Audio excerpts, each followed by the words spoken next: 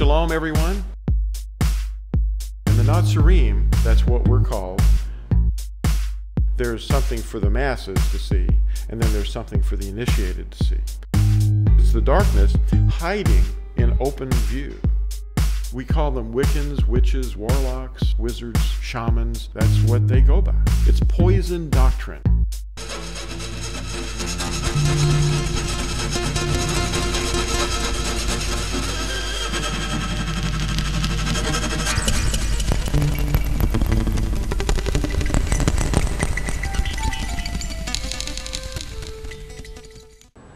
Hello, my name is Lou White, and I'm glad you're here. And for those that are watching, I've got a screen up here to help with the text. Sorry about all the noise. Anyway, we've installed a light here so you can see me a little bit better. From the previous ones, we couldn't see me. I was just this dark, shadowy figure. Anyway, welcome and thank you for coming. Some of you came from a long way and for a very short little seminar. But the study today is, what is the gospel? Now, we're going to look at the word gospel, find out what it means. But I want to mention this. I was awakened in the middle of the night last night to kind of add this addendum or whatever, or preface, and that is this. Over the period of time that men have been on the earth, men and women, we've got basically a two-dimensional view of things. And like the Greeks and the Romans believed that the earth was flat. They really believed it. But the Israelites, the tribes of Israel, knew that wasn't true. And they navigated the oceans. They sailed on the roads of the oceans, the channels, the currents. And they went far and wide. They had colonies all over in the United States, before the United States was here, North America, South America. The word Brazil is Hebrew. It means iron. That's where they mined iron. And they mined copper up in Michigan. And we found a stone knife under some mounds in Tennessee that has "For Yehuda" written on it. They didn't even know what it was. They just saw this writing. They didn't know the Native Americans could read and write. And they apparently could, because they were the tribes of Israel. Well, those peoples, they knew, these Israelites knew that the earth was round. Well, in the same kind of way, Herodotus, which is the father of modern history, lived in the 5th century BCE. And he believed that the earth was flat. As smart as he was, he believed the earth was flat because that's what his culture taught him. And this wise man mentioned these peoples called the Phoenicians. Now, Phoenician is phoniki in Greek, and it means date palm. And he gets this word that he just invented, and he calls these peoples that are suddenly discovered all over the earth Phoenicians, which is a Greek term. They didn't call themselves Phoenicians, but we know that they were Israelites. But modern historians still don't know who they are. They just say they have this strange alphabet. And the Israelites stole this alphabet from them. Well, it's because they were the Israelites. You see? These kinds of obvious things and these connections are going to be made today in other ways relative to what the message of the kingdom of Yahuwah is. Because we've been looking at this thing for 2,000 years, this message, in the wrong way. Because we've been keeping it a two-dimensional object, like a flat earth. There's 3 dimensions. There's another dimension to some of the words. The word belief or trust is actually from a Hebrew word, emunah, which actually is what we're supposed to be living by. The prophet Habakkuk said that we would live by our emunah, which is steadfastness and fidelity and faithfulness. It isn't, now the word faith that we've been translated, when we read our translations, we see the word faith, that we're justified by faith. The Hebrew word faith is emunah, and it actually is the key to understanding this 3rd dimension. Because we're not just believing something like the Greeks believed. It was a thought process. But the Hebrew mindset of belief is believe and obey. That's why the brother, the half-brother of Yahusha, Yaakov or James, had to go into great detail to show that faith without works is dead. Because people were thinking all you had to do was believe something in your mind. But you have to obey, which perfects it. You know, now that's the key to this whole thing. Because that's why we had the pastoral advisory there. Now, we're announcing actually the coming society that's going to be ruled by the creator of the universe, and we want to know what we want to put on this billboard. What is the real gospel? Because we've been living by a two-dimensional gospel for 2,000 years. So it is the message or report, which is in the Hebrew, it actually means fresh. That's what the literal word means. And it's the word basar, or basora. And that Hebrew word means fresh or a refreshing. And it is about the reign of Yahuwah and his covenant. And it's going to be real bad news for those who have rejected the covenant. Because, you know, the fear of Yahuwah, actually, Yahuwah is with those who fear him, and he reveals his covenant to them. If you fear him, he will reveal his covenant to them. Now that's the 10 words, or the Asarath Hadabarim, the 10 commandments. That covenant is a covenant of love. It's how you love him and love your neighbor. So it's about love. It's not about hate. It's about love. Now, the terminology that we're going to use today, some of you may not be familiar with the intricacies of it. We've got a traditional term over here and an authentic Hebrew term over here. The term L-O-R-D is inaccurate because it's not in the scriptures. It's a replacement word for the name written in Hebrew, Yod-He-Uah-He, Yahuwah. So wherever the text translates, we're going to use his actual name. And that is to a lot of the ancient Yahudim that came out of Babylon, that is a blasphemy to say it aloud. But that's just a man-made thing, you know. He wants his name proclaimed. Now this term J-E-S-U-S in Hebrew is Jesus, which would mean the horse. That's not what we're going to use. That's something very recent. That's not even 500 years old. Isu is one of the terms that they use in the Greek. But his real name in the Hebrew is Yod-He-Uah-Shin-Ayin, which is Yahusha. Very similar spelling to the name of the creator of the universe. And it means Yah is our deliverer. We're going to avoid the word Christos and Christian and the word Cretan. If you look up the word Cretan in your own time, just look it up. It comes from the word Christianos. It just went through another path. We're going to use the Hebrew word Mashiach. And we can probably use the word Messiah. That's actually slightly corrupted by the Greek because they don't have the SH sound. But Mashiach is the original term, and it means anointed one. And we're going to avoid this word G-O-D because that's actually not a good thing. We're going to look at that. I've got a whole frame that explains the encyclopedic source of the word G-O-D. It's a pagan term for the sun. We're going to use the term El or Elohim. Jews is really the tribe Yehuda. It's one tribe, and that's the royal tribe. That's where all the kings of Israel come from. The firstborn tribe would be another tribe. Reuben was originally the firstborn tribe, but the blessing went on Ephraim. Now, the term Yahudim means worshipers or praisers of Yah. Now, the term Yisrael is most accurately ascribed to all the tribes who descend from the man, Yaakov, whose name was changed to Yisrael, most of whom are unaware of their identity in the present day. And the word Torah, we're going to use the word Torah a lot, and that is a Hebrew word for instruction.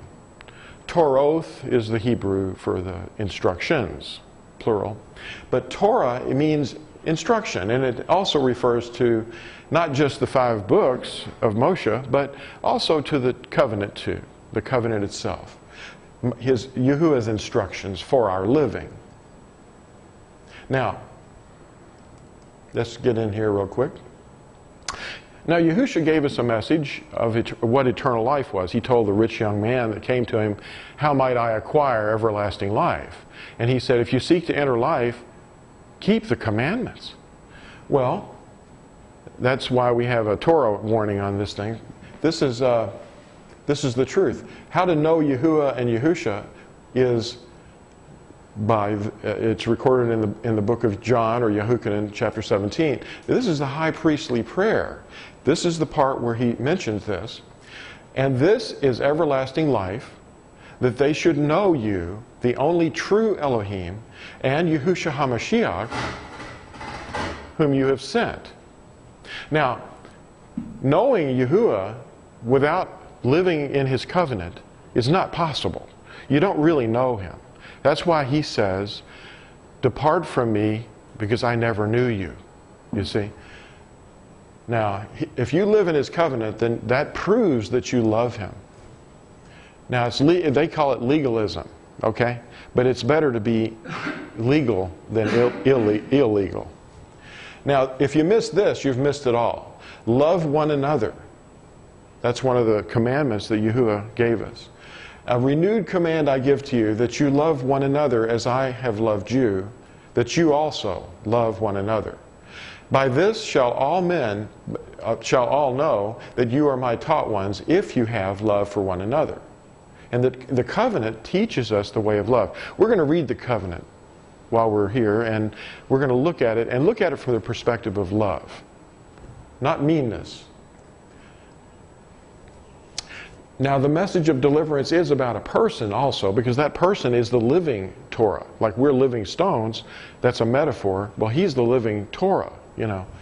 So he's walking and talking when he was here in a body, and he was actually love come to life. The covenant was walking the earth. And we do too, because we have the covenant written in our hearts. Romans 10 says, for everyone who calls on the name of Yahuwah shall be saved. He's quoting the prophet Yael. They call Joel. How then shall they call on him whom they have not believed? And how shall they believe in him of whom they have not heard? Now you see, call is the Hebrew word karah, and it means to proclaim something. You have to utter it, preach it, speak it out loud. How shall they hear without one proclaiming? And how shall they proclaim if they are not sent? Who will go for us? You know, that was the question that Yahuwah asked the prophet Yeshayahu, or Isaiah. As it has been written, how pleasant are the feet of those who bring the good news of peace, who bring the good news of the good. However, not all obeyed the good news. So you have to obey the good news. That's interesting. Because the good news, or the gospel, or the Besorah in the Hebrew, the message, if you believe the message, then you have to obey the message. For Yeshayahu, that's Isaiah, says, Yahuwah, who has believed our report? Our report. So then belief comes by hearing, and hearing by the word of Elohim. That would be his covenant. If you haven't heard his covenant, then you haven't heard the good news. And I asked, did they not hear? Yea, indeed, their voice went out into all the earth, and their words to the ends of the world. And I asked, did Yisrael not know? First, Moshe says, I shall provoke you to jealousy by those who are not a nation. I shall enrage you by an unwise nation. And that was a prophecy from Deuteronomy 32, because Yahuwah knew that the Israelites were going to be scattered into the nations, and they would return to the Torah. Yahuwah proved his love by laying our guilt on his Son. Now that's a very important point to remember, because we're redeemed not by our own works, but by his blood. But because of that, his life is what comes into us and enables us to love his covenant. And he writes it on our hearts. Romans 5 says, but Elohim proves his own love for us, in that while we were still sinners, Messiah died for us. Now that's works. He really did a lot of work. That was hard work. So if he just believed it, that would be not enough, but he had to do something about it. Much more than having been declared right by his blood, we have been saved from wrath through him. For if being enemies we were restored to favor with Elohim through the death of his Son, much more having been restored to favor, we shall be saved by his life, because he's not dead. He died, but he's living in us.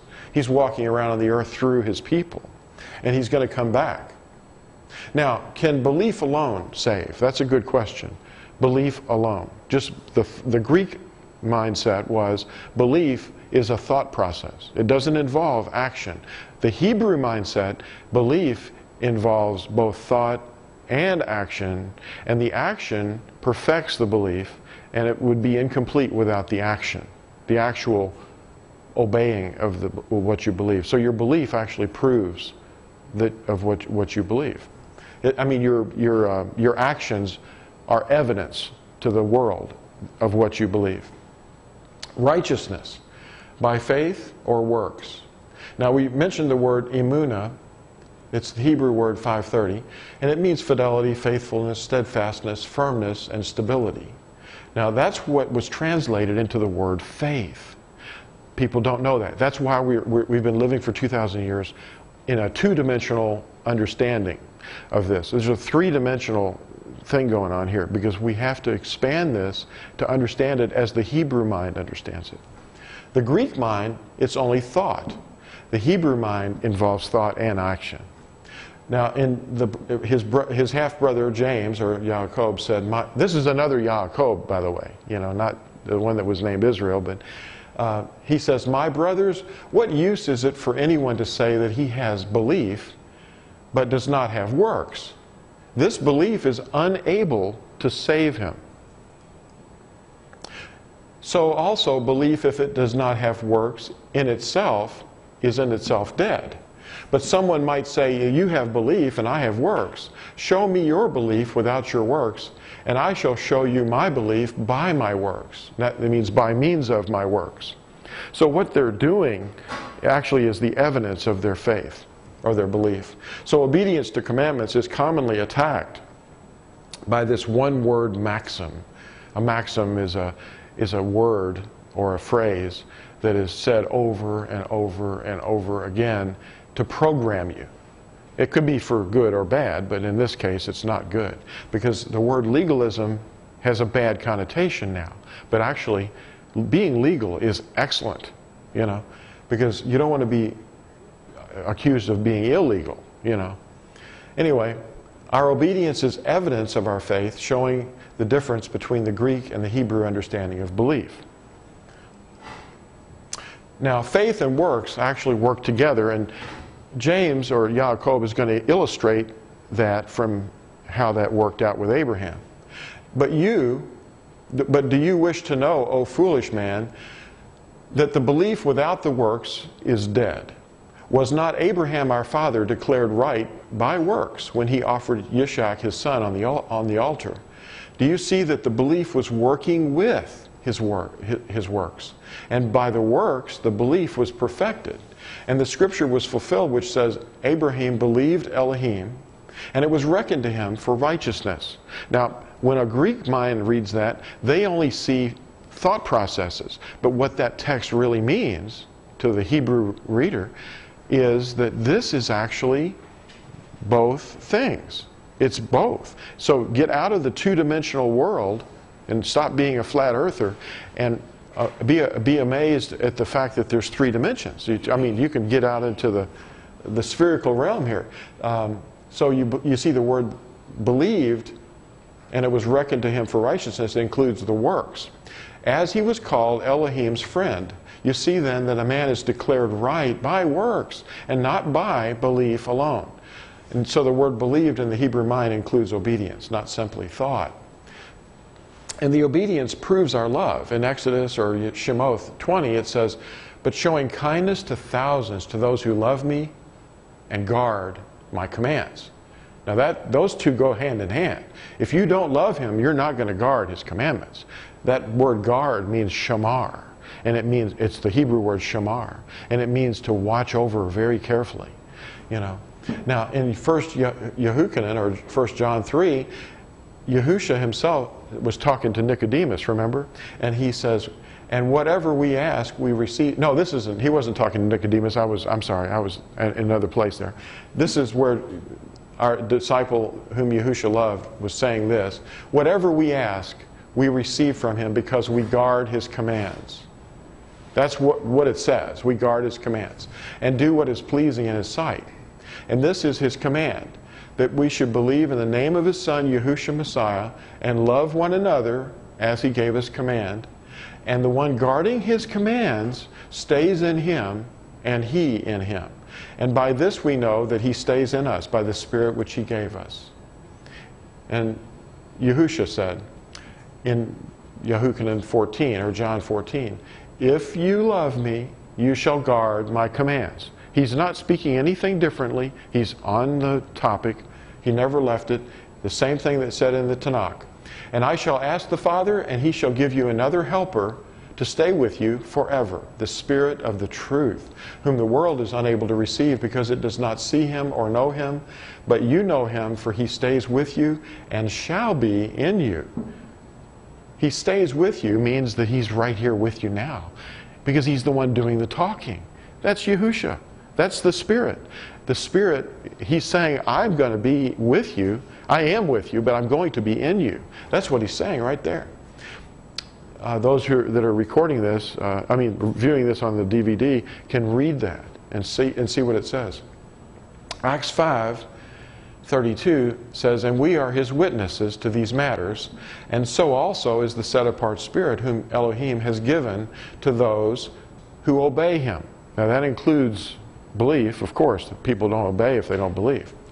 The helper is Yahushua's Spirit in us, enable us to perceive our walk from his perspective.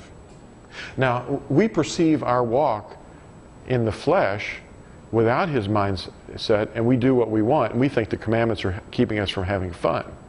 But in fact, when he comes into us, he gives us his perspective, and then we see sin for what it really is. Sin is transgression of the commandments, and we don't want anything to do with it. Belief is perfected by obedience. 1 Yahuchanan 2 says, and he himself is an atoning offering for our sins, and not for ours only, but also for all the world.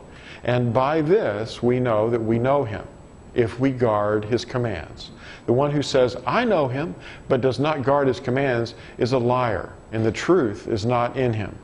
But whoever guards his word, that's the commandments, truly the love of Elohim has been perfected in him. By this we know that we are in him.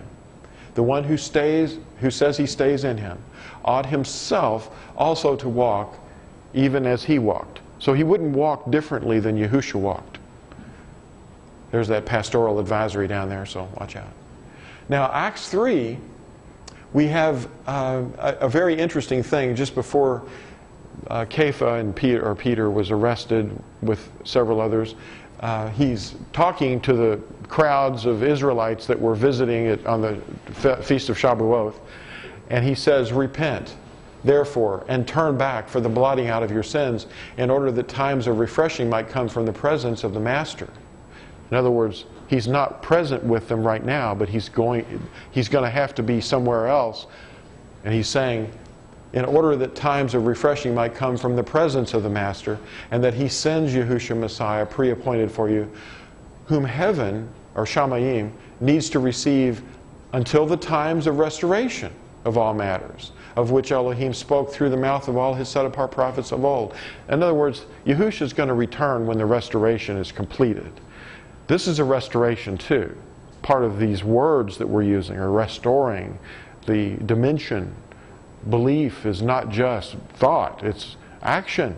That's part of the restoration. A very important part of it, as a matter of fact. Restoring the name is another. After we're restored, then we'll be delivered. See, we're not delivered yet. So he's going to be staying away until this work that he's doing in the world is done. Now, in Romans 10, we can't ignore the message without going to Romans. Romans is just dripping with the message. But in chapter 10 it says, truly, brothers, my heart's desire and prayer to Elohim for Israel is for deliverance. For I bear them witness that they have an ardor for Elohim, but not according to knowledge. For not knowing the righteousness of Elohim and seeking to establish their own righteousness, they did not subject themselves to the righteousness of Elohim. Now, the righteousness of Elohim is, once again, Torah. It's the instructions. How long will you put off obeying my commandments? He keeps saying it over and over. He never stops. Deliverance will result for those living according to the righteousness of Elohim. But what is the righteousness of Elohim? Well, let's look at it. Now, restoring the lost tribes of Israel to their Hebraic roots is essential. You've got to understand what the Hebrew words are to really understand the content. Are you pursuing righteousness? Now, if we shine the light of Yahuwah's word on everything that's taught and test every teaching to be certain that we're in the pattern of living, the living way, the living words are the covenant. See, Stephen was basically stoned for that. You know, when he looked up and he was in front of the Sanhedrin, and Stephen in Acts chapter 7, and he said, he was explaining to the leaders of Israel, the elders of Israel, about the living words that were given to them at Sinai. They're living words. That's the living water. That's the water that if a man drinks of it, he'll never thirst. Okay? Is the gospel Torah? Is that possible? Is the message, the Besorah, is it Torah? Is the Torah righteousness? Yes, it is. Well, can we be saved by belief in Mashiach and not obey the Torah? Can we have a religion, which is a man-made thing, can we have a religion about the Messiah that doesn't involve the Torah? We do. We have one. Not us, but that's what many of us came up through, and we overcame it. Well, now I want to mention this. In Hawaii, they have a motto for the state. The state motto is Uame Ke Ia O Kaina I Kapono. That sounds kind of Hebrew, and I think they're Hebrews, lost tribes. The life of the land is perpetuated in righteousness. Now, the word for righteousness in Hebrew is tzedek. Tzedekah, and it is defined as being right, lawful, just, ethical, and upright. What is righteousness? Well, that's what it is. Righteousness is these things. Now, can you be any of these things without obeying the Torah, the covenant? No, you can't, because it's Yahuwah's desire for us. Now, His perfect will is that we obey His covenant. That's His perfect will. Romans 12 says, I call upon you, therefore, brothers, through the compassion of Elohim, to present your bodies a living offering, set apart, well-pleasing to Elohim, your reasonable worship. And do not be conformed to this age, but be transformed by the renewing of your mind, so that you prove what is that good and well-pleasing and perfect desire of Elohim. Now, you have to remember, too, our heart is our inner lamp. Our body on the outside, you can't see a person's heart. That's their spiritual component. And that's where everything comes out of. And then you see the person either speaking a certain way out of their heart. The good and the bad both come. Now, here is Yahuwah's desire for us, how we renew or program our mind. He's wanting us to renew our mind. Now, if we are not using this next frame to renew our mind with, then it's because we have no light in us. To the Torah and to the testimony, if they do not speak according to this word, it is because they have no light. This is a retelling of the covenant for the lost tribes of Israel in the last days. And He said this was for the lost tribes. He said you would be scattered, just like Ezekiel explains. You will be scattered abroad into the nations and live among people who worship falsely, just like the prodigal son. Given at Deuteronomy 5, I am Yahuwah your Elohim, who brought you out of the land of Mitzrayim, out of the house of bondage. You have no other mighty ones against my face. Number 2, you do not make for yourself a carved image, any likeness of which is in the heavens above, or which is in the earth beneath, or which is in the waters under the earth.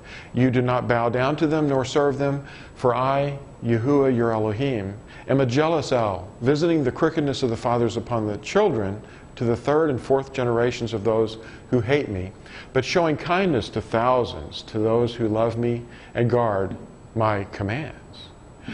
Number 3, you do not cast. The Hebrew word is nasa, which means to throw. The name of Yahuwah, your Elohim, to ruin which is the word Shoah, which means to destroy utterly, like Yom HaShoah, the day of the Holocaust. For Yahuwah does not leave him unpunished who casts his name to ruin. To not use it? Uh-oh. Restoring the lost tribes continues here in the last days. Number 4. Now the Christians adhere to the pagan Sabbath, the one that Yahuwah did not bless. The 7th day was blessed. The blessing hasn't been shifted. But here is the commandment. Guard the Sabbath day to set it apart as Yahuwah your Elohim commanded you. 6 days you labor, and you shall do all your work. But the 7th day is a Sabbath of Yahuwah your Elohim. It's not the Jewish Sabbath. It's everybody's task to obey it. It's his Sabbath. It's the 7th day is a Sabbath of Yahuwah your Elohim. You do not do any work. You, nor your son, nor your daughter, nor your male servant, nor your female servant, nor your ox, nor your donkey, nor any of your cattle, nor your stranger who is within your gates, so that your male servant and your female servant rest as you do. And you shall remember that you were a slave in the land of Mitzrayim, and that Yahuwah your Elohim brought you out from there by a strong hand and by an outstretched arm. Therefore, Yahuwah your Elohim commanded you to observe the Sabbath day. Now don't miss that one, because that's the sign of the everlasting covenant. That's evidence given in Exodus, and I believe it's Yehezkel or Ezekiel chapter 20. So if you want to check that. Now, number 5 is respect your father and your mother as Yahuwah your Elohim has commanded you, so that your days are prolonged, and so that it is well with you on the soil which Yahuwah your Elohim is giving you. Number 6, you do not murder. Number 7, you do not break wedlock. Now these commandments, in some cases, are just 2 words. You know. Number 8, you do not steal. Number 9, you do not bear false witness against your neighbor. And number 10, you do not covet your neighbor's wife, nor do you desire your neighbor's house, his field, nor his male servant, nor his female servant, his ox, nor his donkey, or whatever belongs to your neighbor. Now the Catholics, they switched this, they did away with the 2nd commandment about bowing to idols, and they made the 10th one into 2, so that they'd have 10. Hear, O Yisrael. Now we haven't broken stride here. This is just continuing straight through. Yahuwah, our Elohim, Yahuwah is one, and you shall love Yahuwah, your Elohim, with all your heart, with all your being, and with all your might. How do you love him? Well, he said, obey my commandments. And these words, he just finished speaking, or, reciting, through which, these words which I am commanding you today shall be in your heart. They're to be in your heart. You shall impress them upon your children, and shall speak of them when you sit in your house, and when you walk by the way, and when you lie down, and when you rise up, and shall bind them as a sign on your hand. And they shall be as frontlets between your eyes. As frontlets. And you shall write them on the doorposts of your house, and on your gates. That's Deuteronomy 6. See, we've been going through Deuteronomy 4, Deuteronomy 5, Deuteronomy 6 without a break. This is for the last days. Break loose, annul, dissolve, destroy. Now, this is part of the word problem that we have in understanding the Hebrew understandings. In Matthew 5, Yahusha illustrates something about breaking or annulling something. Whoever then breaks one, just one, of the least of these commands, and teaches men so, shall be called least in the reign of the heavens. But whoever does and teaches them, he shall be called great in the reign of the heavens. For I say to you that unless your righteousness exceeds that of the scribes and the Pharisees, you shall by no means enter into the reign of the heavens. Now, the word break, okay, is the word, it's luo in the Greek. But the idea of breaking is from the binding and the loosing of something. If you bind something in a commandment way, it means that the Torah forbids it. It's forbidden.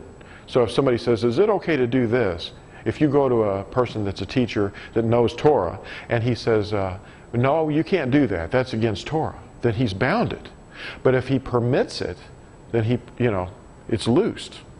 So loosing, if you loose something, that's where the word break means. It means to loose or annul, or to do away with a commandment. So if you do away with one, then you've done it. Now, alteration is not encouraged, in other words. He's not saying, let's just alter it however we like. Or let's get a committee and we'll all decide and whatever the committee says. See, that's where Catholicism went astray. They thought that they had authority in themselves to change whatever they wanted, and then everything would be just fine. Now, here's a question again. Did Yahushua's death and resurrection change the Sabbath day? Now, that's what Christianity has been taught. Hebrews 4 says, so there remains a Sabbath keeping for the people of Elohim. For the one, having entered into his rest, has himself also rested from his works, as Elohim rested from his own. So he's referring back to creation week here, see? Now, how did Elohim rest from his own? On the seventh day of the week. Nothing's changed. Now, we're to imitate that. Let us therefore do our utmost to enter into that rest, because that's what the word Sabbath really means. To rest, to cease, to stop.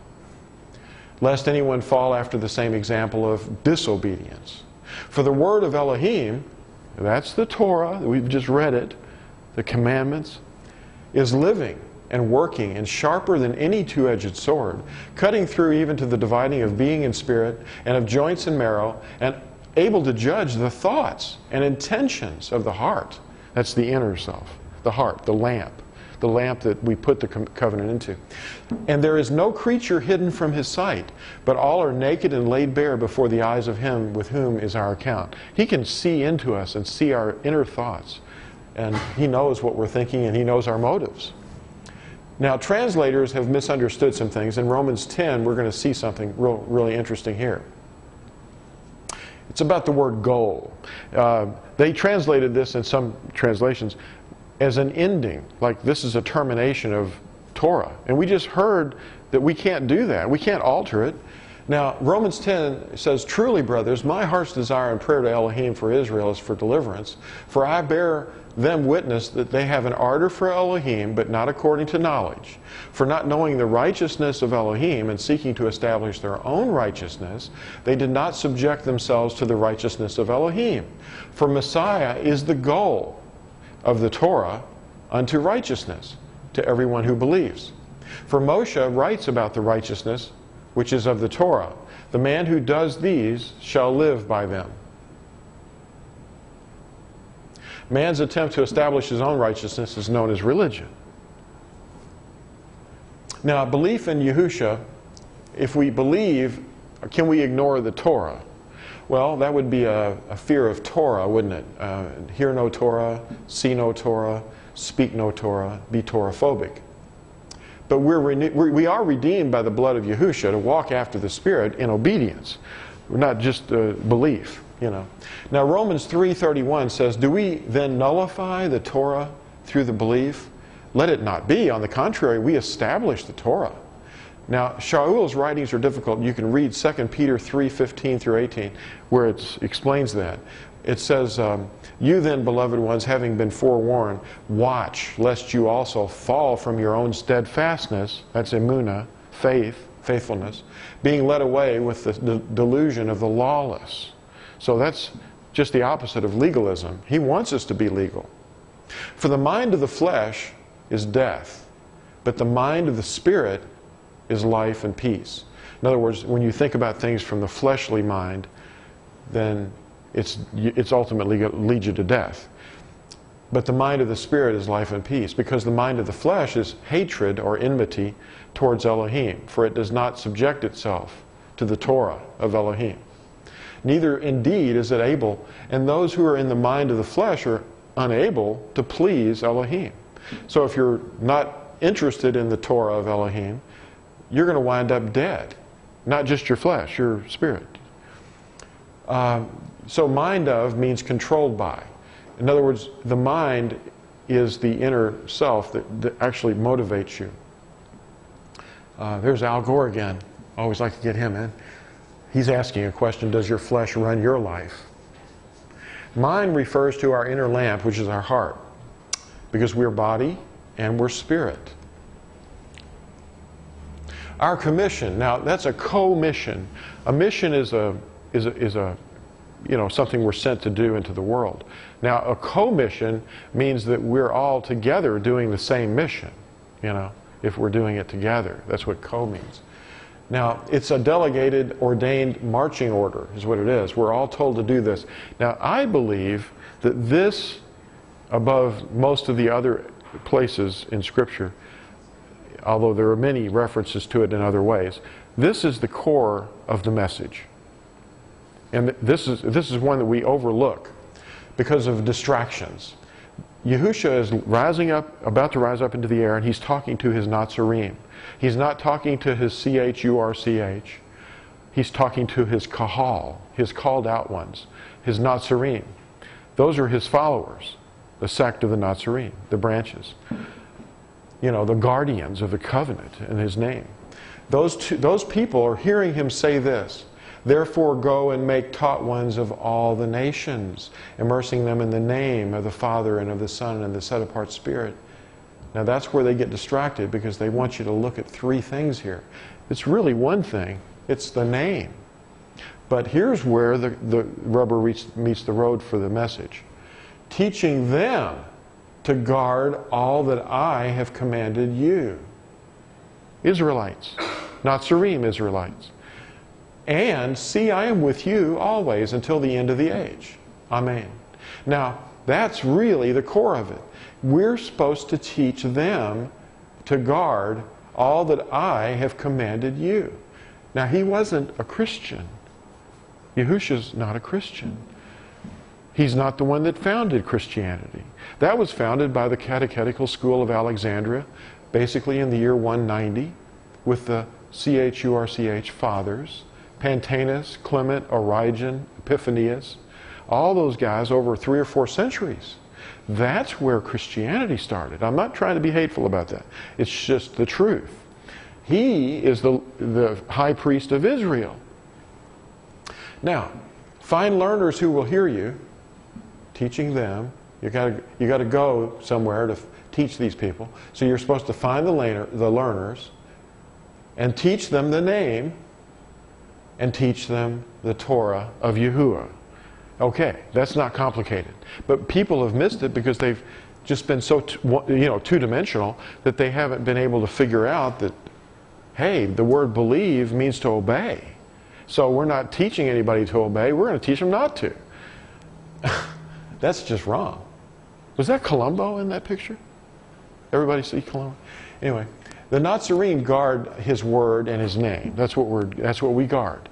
The word Nazarene means branches as in offspring of his teachings, and we are also guardians. That's what the word means also. Guardians are watchers, watchmen. Now, the guardians are guarding his name and his covenant. And, we've been hated by the CHURCH fathers. The Catechetical School of Alexandria is on record saying that we don't accept them, because they don't accept us either, but not because of that, but because we live as the Yahudim live. We eat kosher, we keep the commandments, we rest on the seventh-day Sabbath. We don't have anything to do with the fathers, the CHURCH fathers. They actually recorded that. And they know that we were called Nazarene. All the way back into the 2nd century, that's where the record goes, that the Nazarene, who were the descendants of the teachings of Yahusha, that they hated and they called us heretics because we keep the commandments and we don't subject ourselves to their authority and their teachings. Now, in Psalm 138:2, it says, I bow myself toward your set-apart Hekel, that's temple, and give thanks to your name for your kindness and for your truth. For you have made great your word, your name above all. So the covenant is his word that he's made with us. There's only one covenant. That's the relationship. It's a love relationship. It's actually a marriage. And we are guardians of the name, and we're guardians of the word, which is the Torah. Now, here's an announcement that Yahusha made when he first started in his work. It's recorded at Luke 4, and he's quoting a prophet, Yeshayahu, they call Isaiah, in 61. And he came to Nazareth, where he had been brought up. And according to his practice, he went into the congregation, that's the group meeting on the Sabbath, and stood up to read. And the scroll of the prophet Yeshayahu was handed to him. And having unrolled the scroll, he found the place where it was written, "The Spirit of Yahuwah is upon me, because he has anointed me to bring the basar, the good news, to the poor. He has sent me to heal the brokenhearted, to proclaim release to the captives, and recovery of sight to the blind, and to release them that are crushed, to proclaim the acceptable year of Yahuwah." And having rolled up the scroll, he gave it back to the attendant and sat down. And the eyes of all in the congregation were fixed upon him. And he began to say to them, Today this scripture has been filled in your hearing. Now the word he used there was, of course, basar. And it was, basora, the message. Now the message included a lot of things. But one of the things I want you to notice that it says, "Release to them that are crushed." That's important, because we're going to deal with some of that. That's a broken-hearted thing. He sent me to heal the broken-hearted. Now, the reason the message is unknown is a secret, because parables were used. Okay? It's a secret. It's not open for everybody to understand. You have to have His Spirit to even understand it. Now, Matthew 13:34 and 35 says, Yahusha said all this to the crowds in parables, and he did not speak to them without a parable, so that what was spoken by the prophet might be filled, saying, "I shall open my mouth in parables. I shall pour forth what has been hidden from the foundation of the world." And the parable still concealed the message from those that were not given their secret meaning. So there is a secret.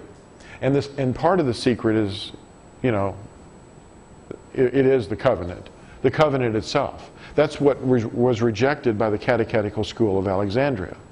When you hear about the School of Alexandria, you hear about a lot of allegorizing and spiritualizing and all that stuff, And he doesn't really want you to literally obey.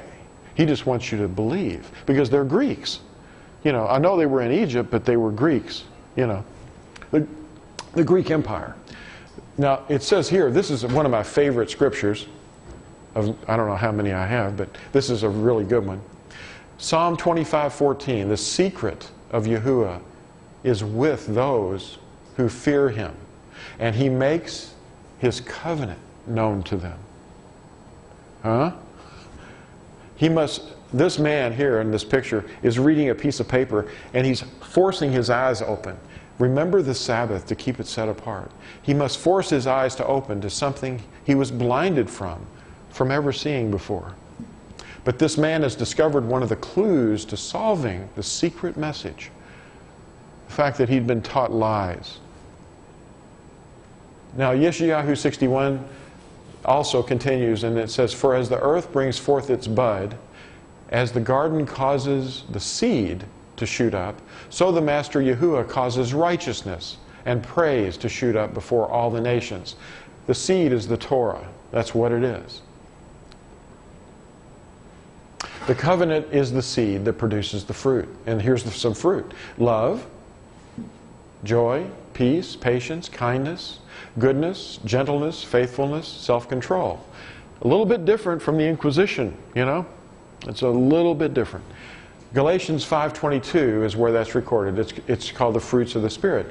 Now in Galatians 5 it says, "You were running well. Who held you back from obeying the truth?" Because the truth is another code word for the Torah, the covenant. Now there is a message. In Mark 16 it says, "And he said to them, Go into all the world and proclaim the message," the good news, "to every creature. He who has believed and has been immersed shall be saved, but he who has not believed shall be condemned." Now, believed includes the idea of obedience. Just to believe is not enough. It is a message to be believed and obeyed. So we have to love one another, and the only way we can love one another is if we're in the covenant, because we can't have fellowship without the covenant with him or one another. Yahusha used the word basora in the prophet Yeshayahu 61, not the word gospel, because that word we're going to look at in just a moment. He wasn't speaking Greek or Japanese or any of those things. Here is one of the things that he said. From that time, in Matthew chapter 4, it says, and from that time, Yahusha began to proclaim and say, this is also the message, repent, for the reign of the heavens has drawn near. Now, repentance means to turn back. It's a spiritual thing you wouldn't understand unless you think spiritually. And he's talking to Nicodemus here. If you do not believe when I spoke to you about earthly matters, how are you going to believe when I speak to you about the heavenly matters? And no one has gone up into the heaven except he who came down from the heaven, the Son of Adam. And as Moshe lifted up the serpent in the wilderness, even so the Son of Adam has to be lifted up, so that whoever is believing in him should not perish, but possess everlasting life. For Elohim so loved the world that he gave his only brought forth Son, so that everyone who believes in him should not perish, but possess everlasting life. For Elohim did not send his Son into the world to judge the world, but that the world through him might be saved. He sent his Son into the world to atone. When he comes back to redeem us, he's going to be a lion. And it'll be really, really fiery. He who believes in him is not judged. But he who does not believe is judged already, because he has not believed in the name of the only brought forth Son of Elohim. And this is the judgment, that the light has come into the world, and men love the darkness rather than the light, for their works were wicked. The light is the Torah, and he is the walking, talking, living Torah. And when he brings his life into us, then we become just like him. We have that same attitude towards sin, or breaking of the covenant. For everyone who is practicing evil hates the light, that's the Torah, lest his work should be exposed. But the one doing the truth, that's the Torah, comes to the light, that's the Torah, so that his works, that's his behavior, are clearly seen that they have been wrought in Elohim. The word of Yahuwah is the covenant. Now, Stephen's declaration of the name brought forth some hostility. In Acts chapter 7, I referred to that a little earlier, starting in chapter 7, verse 55, but he, being filled with the set-apart Spirit, looked steadily into the heaven and saw the esteem of Elohim and Yahusha standing at the right hand of Elohim, and said, look, I see the heavens opened and the Son of Adam standing at the right hand of Yahuwah. He said Yahuwah. But in the Greek text, all we see is this word. And that's because it's been monked with. Some monks got a hold of it. And this word, Theos, is a Greek reference for this deity of the Greeks. That's what they called him. Anyway, Joseph Ratzinger, who's the current Pope Benedict XVI, has prohibited the name, as he understood it, Yahweh, from being spoken or sung, saying it is offensive to some people. Now, that's a proclamation, or it's actually a new dogma, he made in the 6th Roman month of 2008, and he wants it to be replaced with this word dominus, which is probably a bad word. Anyway, I put Nancy's picture up here, Nancy Pelosi's picture, because she's following what the Pope says, I'm sure. She's a Catholic. Now, he doesn't like it, so it's offensive to some people to say the name, okay? Crying out with a loud voice. Now, this is still Stephen, okay, the report of Stephen. This is Luke writing this down for us. Crying out with a loud voice. This is an entire chamber of elders of Israel crying out, Sanhedrin people. They said, they stopped up their ears and rushed upon him with one mind, and they threw him out of the city and stoned him. And the witnesses laid down their garments at the feet of a young man named Shaul. That's who later we know as Paul. Now, this term we were talking about earlier, the Greek word 2316 is Theos. It's a Greek pronoun, and it's used commonly as a reference to this Zeus. And it's an obvious substitution. Otherwise, they wouldn't have ripped their robes. They were ripping robes, shutting their ears up. That means they're putting their hands to their head and screaming because they heard blasphemy, according to their traditions. Because when somebody said the name out loud, they stoned them, you know. Because it just became a policy. Because after the during the Babylonian captivity, the Babylonians were mocking them and saying that these people are Yahoos. And they were using it in a bad way. Because they proclaimed the name. They had the name on them, the Yahudim. And the Babylonians were pagans, and they thought, oh no, the name is being put in their mouths. Their mouths are blaspheming. They were using it improperly, true, but they were also they said the name because they kept, but anyway, they said, well, we can't let them know what it is. So they went through saying, don't say it, and maybe they'll shut up. So that's how this tradition really started. It started in Babylon, but not saying the name out loud continued for centuries and centuries and centuries, and they were stoning people for it. They don't like the Hebrew flavor of the personal name of our Creator in the seminaries either, so they substitute Lord. The New International Version in the preface says this, in quotes, in regard to the divine name, Yod He Uahe, they put a W in there, but commonly referred to as the Tetragrammaton. That means Greek for 4 letters. Tetra is 4, grammaton means letters. The translators adopted the device used in most English versions of rendering that name as Lord in capital letters to distinguish it from Adonai, another Hebrew word rendered Lord, for which small letters are used. Well, I'm glad they made that distinction, but they just told you that they took the name out of the text and just obliterated it. And that's because of tradition. And they say that because it's used in most English versions. So we're freed by truth so that restoration may occur. If we're not going to restore anything, then we're going to continue along the same lines and follow the same blind people that are following other blind people.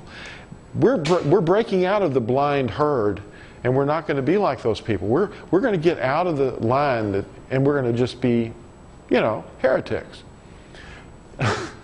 But in Jeremiah, or Yirmiyahu, in chapter 10, the prophet writes this, pour out your fury upon the heathen that do not know you, and upon the families that call not on your name. So if you don't call on his name, he's just said that he wants the fury of Yahuwah poured out on you. So if you're proclaiming the name, then obviously you're not part of that. But in Yael it says, and it shall come to pass, whosoever shall call on the name of Yahuwah shall be delivered. So the name is part of the secret message as well. It's been concealed, now it's being restored. The name was removed from the lips of the Yahudim. In Yirmiyahu 44, it says, therefore hear the word of Yahuwah, all of Yehudah who are dwelling in the land of Mitzrayim. See, I have sworn by my great name, declares Yahuwah. My name shall no longer be called upon by the mouth of any man of Yehudah in all the land of Mitzrayim, saying, as the master Yahuwah lives. So he removed it because they had returned to Mitzrayim. I mean, in their practices, So this is not a text that he's saying don't say it. He's removing it. Now, he has the power to alter our speech. Remember the Tower of Babel. If you turn away from his covenant, then he will remove his name from our lips. And again, that's Yirmiyahu or Jeremiah 44, verse 26. And look at the surrounding context verses. Don't just pull a verse out and say, look at that, or a phrase. Look at the context, and that's really what it means. Now, speaking the name aloud was considered to be blasphemy. In Matthew 26, 64, 65, Yahushua said to him, you have said it. Besides, I say to you, from now you shall see the Son of Adam sitting at the right hand of the power and coming on the clouds of the heaven. Now, he's talking to the Sanhedrin himself too. Then the high priest tore his garment, saying, he has blasphemed. Why do we need any more witnesses? See now, you have heard his blasphemy. Now, he didn't say this. Somebody's monked with the text. But he said something in that sentence that caused them to believe that he had blasphemed, and that would have been, he uttered the name. Now, blasphemy to them was uttering the name. So Pope Benedict would agree with the Sanhedrin because he prohibited the name from being uttered aloud as well. You know, you can't teach with it, you can't sing with it, you can't say it in any public assemblies. Now that's what the Pope said. The authorities arrested the Nazarene everywhere due to their speaking of the name. Shaul explains this in Acts 26. And punishing them often in every synagogue, I compelled them to blaspheme. And being, in other words, he was compelling them to blaspheme by trickery, you know, making them, hey, what's going on? You know, you're a Nazarene, aren't you? Yeah, well, you know, all the Nazarene were in the synagogues, you know. That's where they were. And being exceedingly enraged against them, I persecuted them even to foreign cities. It must be called upon.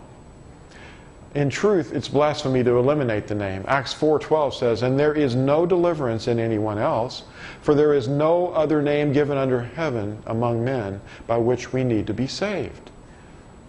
Now, these terms are not terms or names of deliverance. J-E-S-U-S, L-O-R-D, G-O-D, Adonai. These are not words that the prophet Yael said we have to call upon. We have to call upon the name of Yahuwah, and all those that do will be delivered. But he won't let you, or make you even want to, if you don't love his covenant. If you don't love his covenant, it's over. Now, repent, for the reign of Yahuwah draws near. This is the message. And we're going to be reigned over by a loving king who wants us to love him. Nazarene are branches or trees restoring the waste. Now the trees, that's an interesting term for us. I want you to notice this text in Yeshayahu 61 again, and also repeated in Luke 4:18. The Spirit of the Master Yahuwah is upon me, because Yahuwah has anointed me to bring the good news, that's Basar, to the meek. He has sent me to bind up the brokenhearted. We've already read this text, but we're going to go a little further this time. And to proclaim release to the captives. Now the captives are the dispersed sheep of Israel. That's where we are. We're in the world right now. We're not rejoined to the land. We won't be rejoined to the land until the end, when he returns. Okay? Now that's what he's talking about. The release to the captives. We're in captivity. That's what we are. If we're not in the land, then we're in captivity. Even if we go back to the land, we're still in captivity, because he did not return us. Now, the opening of the prison to those who are bound, to proclaim the acceptable year of Yahuwah, and the day of vengeance of our Elohim, to comfort all who mourn, who appoint unto those who mourn in Sion, to give them ornamentation for ashes, the oil of joy for mourning, the garment of praise for the spirit of heaviness, and they shall be called trees of righteousness, a planting of Yahuwah, to be adorned. And they shall rebuild the old ruins, raise up the former wastes, and they shall restore the ruined cities, the wastes of many generations. And now he's talking not just physically, but also metaphorically about the Torah being rebuilt in his people, because we're part of that restoration. And strangers shall stand and feed your flocks, and the sons of the foreigner be your plowmen and your vine dressers. But you shall be called priests of Yahuwah. Servants of our Elohim shall be said of you. You shall consume the strength of the Gentiles and boast in their esteem.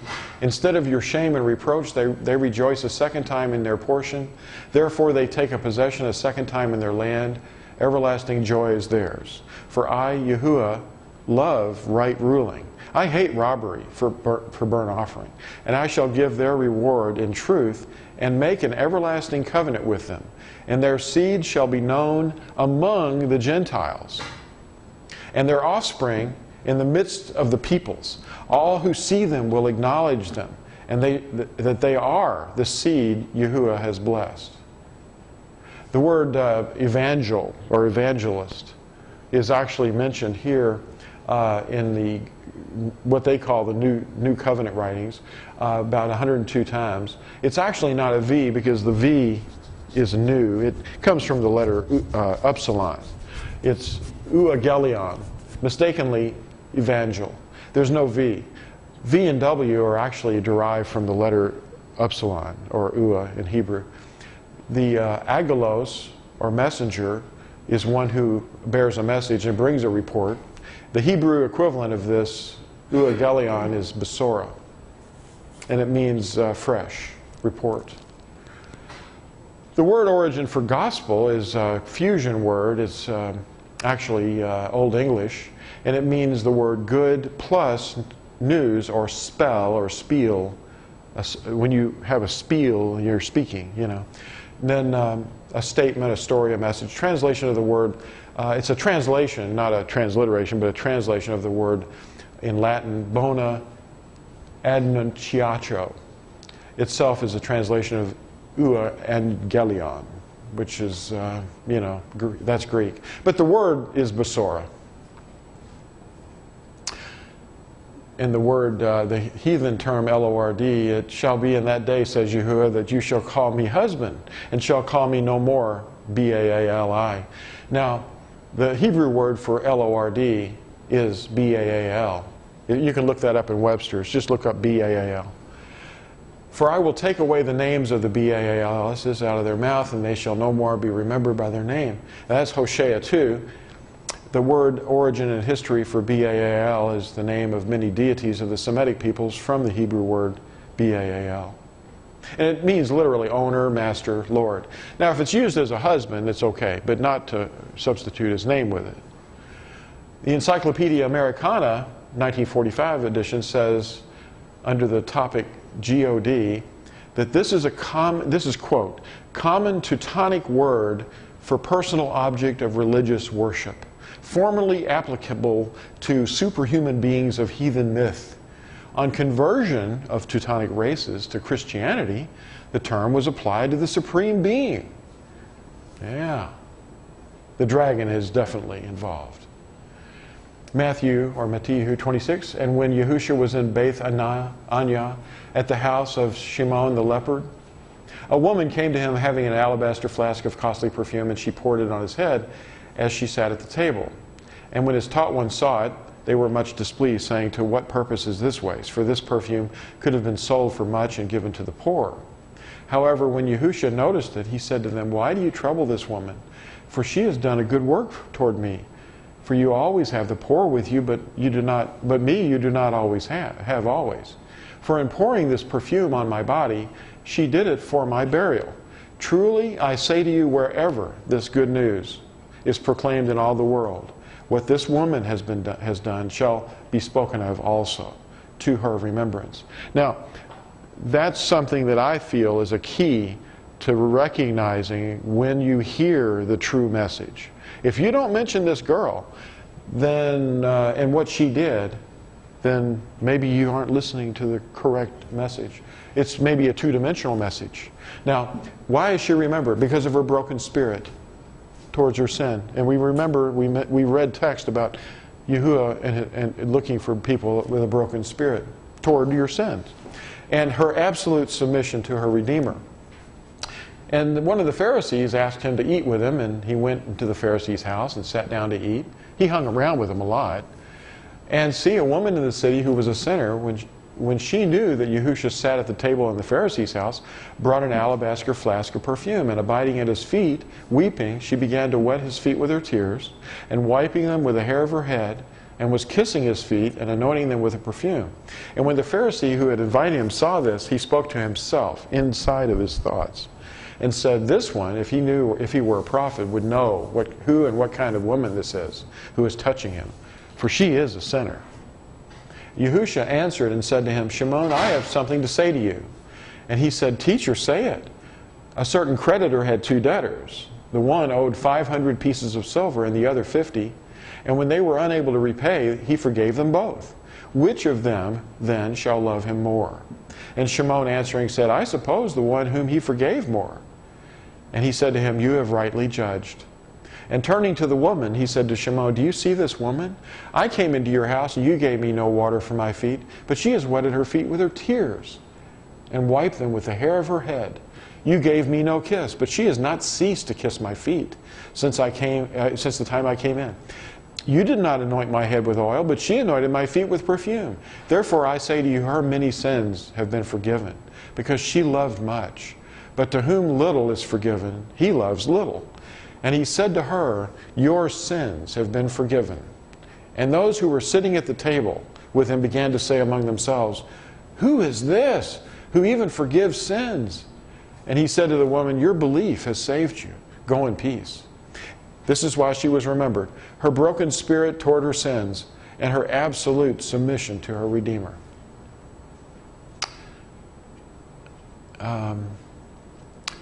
Now, Yahuwah's face either turns towards us or against us. In Psalm 34, the face of Yahuwah is against evildoers, to cut off their remembrance from the earth. The righteous cried out, and Yahuwah heard, and delivered them out of all their distresses. And Yahuwah is near to the brokenhearted, and saves those whose spirit is crushed. Now, here's some texts that declare the Besorah. Matthew 4:23. And Yahushua went about all Galilee, teaching in their synagogues, and proclaiming the Besorah of the reign, and healing every disease and every bodily weakness among the people. And Matthew 24 says, in verse 14, and this Besorah of the reign shall be proclaimed in all the world as a witness to the nations, and then the end shall come. So when the message gets really widespread, the true message, not the two-dimensional message, about just believe, but believe and obey, that's the message. And make disciples, go and teach them everything that I commanded you to obey. That's a sure sign that we're getting close. In Mark 1, and after Yahuchanan was delivered up, Yahushua came to Galilee, proclaiming the Besorah of the reign of Elohim, and saying, the time has been filled, and the reign of Elohim has come near. Repent and believe the Besorah. And the Besorah has to be proclaimed first to all the nations, and then the end will come. But Romans 1 starts off in verse 16, and says, for I am not ashamed of the good news of the Messiah, for it is the power of Elohim for deliverance to everyone who believes, to the Yehudi first, and also to the Greek. For in it the righteousness of Elohim is revealed. Without the Torah, you will never know the righteousness of Elohim. From belief to belief, as it has been written, but the righteous shall live by belief. That's Habakkuk chapter 2. For the wrath of Elohim is revealed from heaven against all wickedness and unrighteousness of men, who suppress the truth and unrighteousness, because that which is known of Elohim is manifest among them, for Elohim has manifested it to them. Even as they did not think it worthwhile to possess the knowledge of Elohim, Elohim gave them over to a worthless mind to do what is improper, having been filled with all unrighteousness, whoring, wickedness, greed, evil, filled with envy, murder, fighting, deceit, evil habits, whisperers, slanderers, haters of Elohim, insolent, proud, boasters, devisers of evils, disobedient to parents without discernment, covenant breakers, unloving, unforgiving, ruthless, who, though they know the righteousness of Elohim, that those who practice such deserve death, not only do the same, but also approve of those who practice them. And that's a religious mindset, because they think, well, you believe, you've been saved, so you can't obey. You don't need to obey. He's saved you. That's what they're saying. The evidence of the true message is being proclaimed, is being cited right here in Matthew 26. Truly I say to you, wherever this good news is proclaimed in all the world, what this woman has done shall be spoken of also, to her remembrance. So what specifically is the message that is to be believed, which is to be obeyed too? It's for the bride, that's Israel. Israel is the bride that he married at Sinai. Now, those who are perishing will not receive a love for the truth, therefore they are sent a strong delusion to believe the lie. The truth is the word of Yahuwah, his covenant with his wife. The living water that the Messiah shares with his wife Israel is his covenant. It comes alive in us. Now, in 2 Thessalonians, it said that falsehood is believed by those who are perishing. The coming of the lawless one, the one without the Torah, is according to the working of Satan, with all power and signs and wonders of falsehood, and with all deceit of unrighteousness in those perishing, because they did not receive a love for the truth That's the Torah. In order for them to be saved. For this reason, Elohim sends them a working of delusion, a religious delusion, for them to believe the falsehood, in order that all should be judged who did not believe the truth, but have delighted in the unrighteousness. But we ought to give thanks to Elohim always for you, brothers, beloved by the Master, because Elohim from the beginning chose you to be saved, in set apartness of spirit and belief in the truth, to which He called you by our good news, for the obtaining of the esteem of our Master Yahushua Messiah. So then, brothers, stand fast and hold fast to the traditions which you were taught, whether by word or by our letter. So what is truth? Well, His word is truth. John 17, in the high priestly prayer, He said, set them apart in your truth. Your word is truth. And Psalm 119 says, your righteousness is righteousness forever, and your Torah is truth. That's verse 142. And it says, if you read Psalm 119, it says it's forever. You are near, O Yahuwah, and all your commands are truth. That's verse 151. So if you receive a love for the truth, then you must have received the covenant.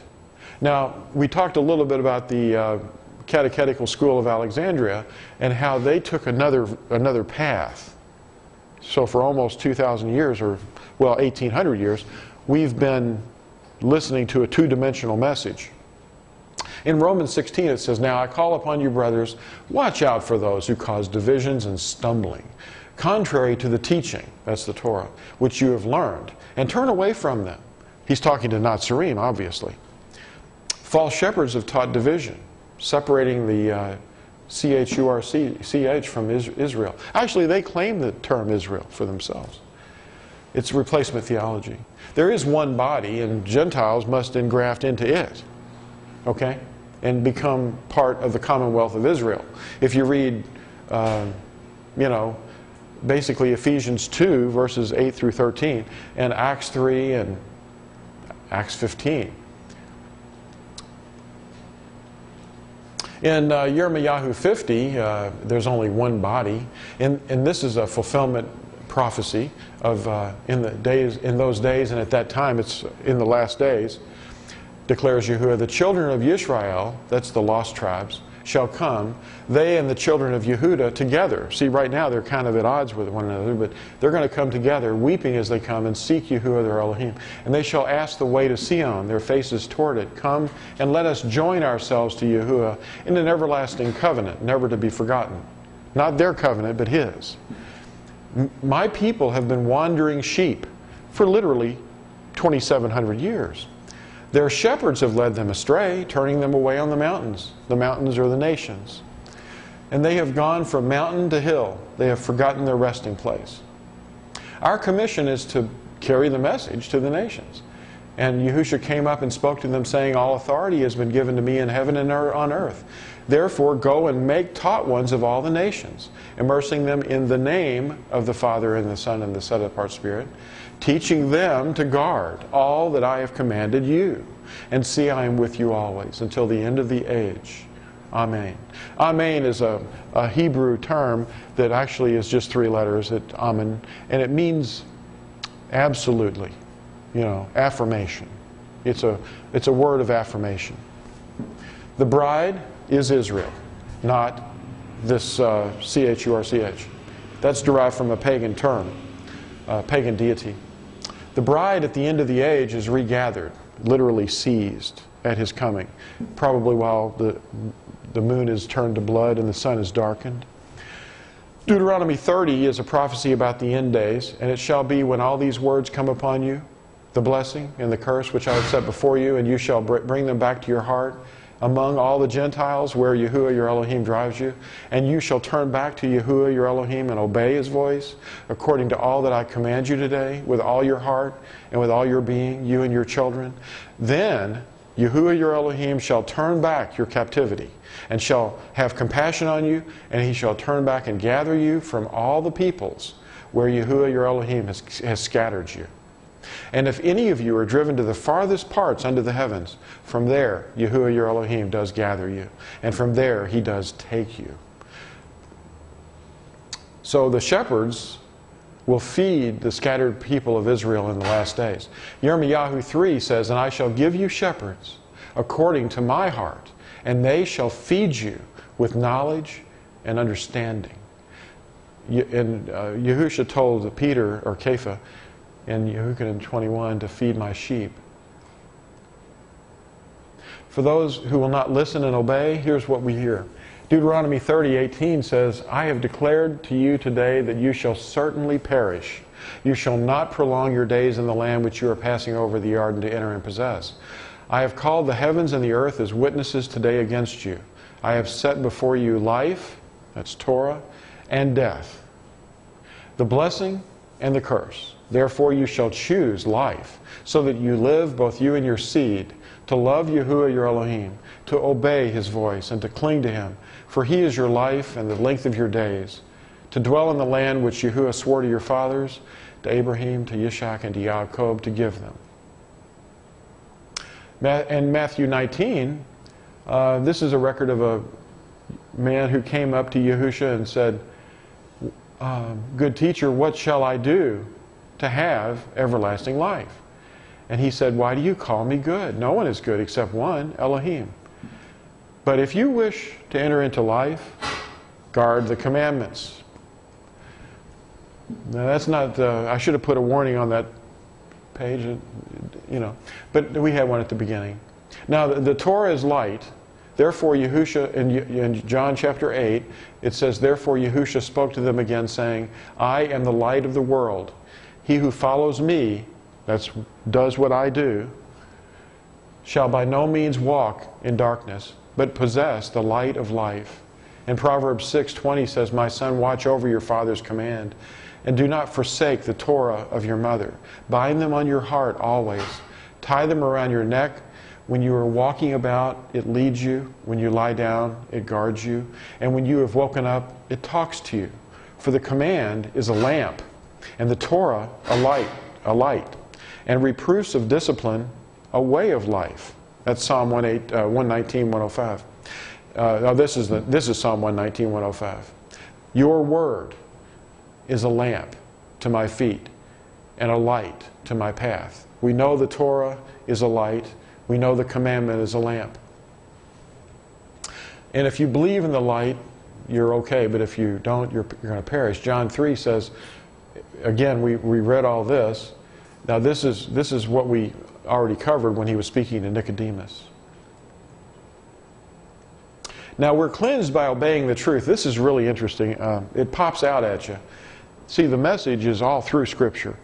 It says in 1 Peter 1, starting in verse 22, "Now that you have cleansed your lives in obeying the truth through the Spirit to unfeigned brotherly love," that's what it's teaching us, love for Yahuwah and love for one another.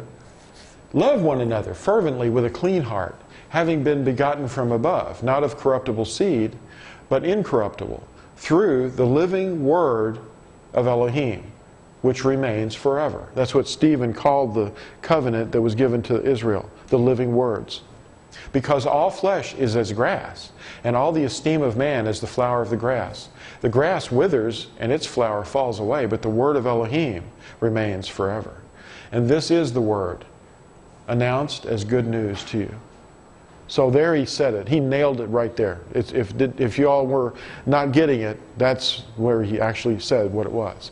But it's still secretly planted there. I mean, it's just buried in there, see? But it's very clear when your eyes are opened. The message of deliverance begins with a word, a name, a person. He who gave himself for us to redeem us from all lawlessness and to cleanse us for himself a people, his own possession, ardent for good works. In other words, we want to obey. That's Titus 2. Our obedience is the thing that perfects our faith and is evidence that we are being saved. So if we preserve the Torah in our lamp, which is our heart, then we're doing what he wanted us to do, and we're to share that light with the world around us. Because he said, "You are the light of the world."